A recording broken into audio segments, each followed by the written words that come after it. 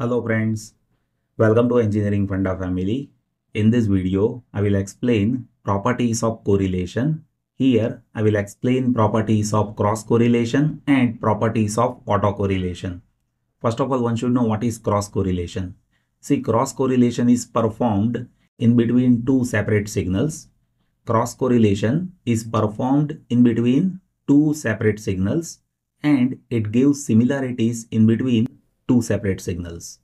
While autocorrelation, that is performed with one signal only and it gives similarities in between a signal with its time shifted version of it. So autocorrelation is performed with one signal while cross correlation is performed with two separate signals. First of all, let me discuss about properties of cross correlation. See, first property, that is based on conjugate symmetry. One should know cross correlation exhibits conjugate symmetry. If you have cross correlation of signal 1 with respect to 2, then that will be R of 1 2 of tau, that is equals to R of 2 1 of tau conjugate. So cross correlation that exhibits conjugate symmetry, and one should know cross correlation that does not follows in general commutative property, means R12 of tau that is not equals to R21 of tau. It is following conjugate symmetry, means R12 of tau is equals to R21 of tau conjugate, right? So here there is conjugate.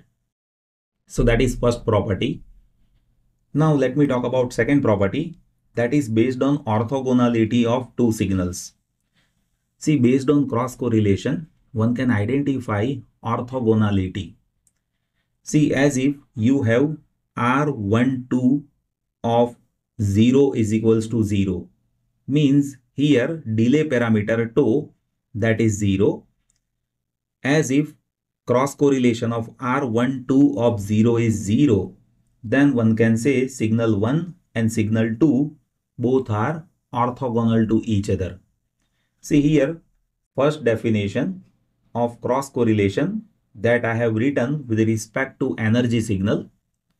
As per the basic definition, here x12 of 0, that is integration is having limit from minus infinite to plus infinite, x1 of t into x2 of conjugate of t dt. Here we have t minus tau, but tau is 0. So here one can say this integration that is 0 means x1 and x2 both are orthogonal signal to each other. And here I have mentioned this definition with respect to power signal. If you have power signals x1 of t and x2 of t, then here definition is x1 2 of 0 is 1 by t, integration is having limit from minus t by 2 to plus t by 2, x1 of t into x2 of t conjugate dt. Here we have t minus tau, but tau is 0. And as if this is 0 as per this, then one can say x1 of t and x2 of t both are orthogonal to each other, right? Now let me discuss about properties of autocorrelation. So first property, that is based on conjugate symmetry. See, autocorrelation that we perform with one signal only. Here we will be identifying similarities in between a signal and its time shifted version of it. So here in notation you will be observing I have mentioned 1 1, means we are performing autocorrelation with signal 1 only, right? See, R11 of tau that is equals to R11 of minus tau conjugate. So as per this, autocorrelation exhibits conjugate symmetry. And as per this basic conjugate symmetry, there are two things that you can note down.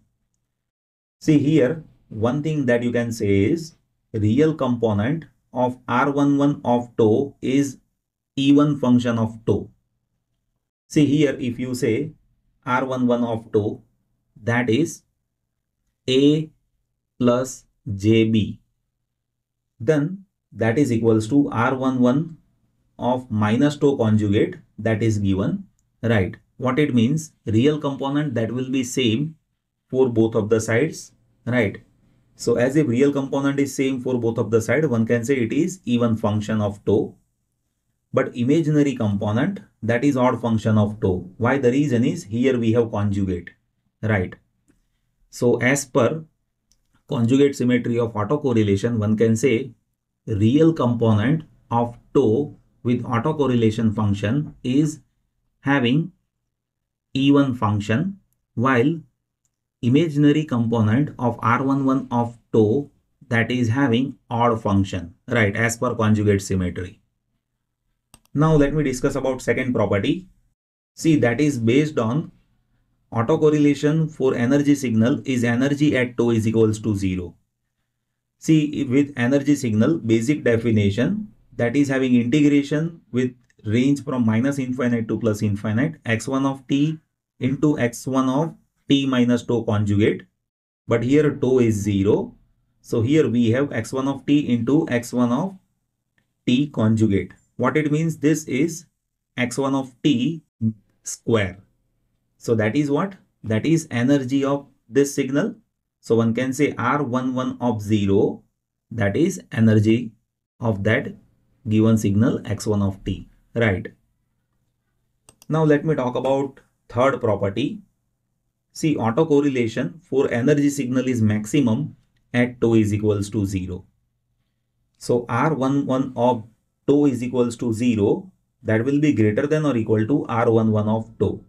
So one should know autocorrelation of energy signal that will be having maximum value at tau is equals to 0, right? And as you increase the tau, that autocorrelation that will be decaying with respect to increase in tau, right? See, next property, that is based on periodicity. Autocorrelation is periodic with same period t as periodic signal itself. So if you have periodic signal x of t, and if you identify autocorrelation, that is R11 of tau, so that is also periodic with same duration. So as if it is periodic with same duration, then one can say R11 of tau plus or minus nt, that is this, right, as it is periodic with respect to duration t, right? Now let me talk about last property. See, that is based on Fourier transform of autocorrelation for energy or power signal is energy or power spectral density. So if you take Fourier transform of autocorrelation, if you have energy signal, then Fourier transform of autocorrelation, that will be energy spectral density psi of omega, and Fourier transform of power signal, that will be power spectral density S of omega, right? So these are the properties that is there with autocorrelation and cross correlation. Now in next video, I will give proof of all these properties.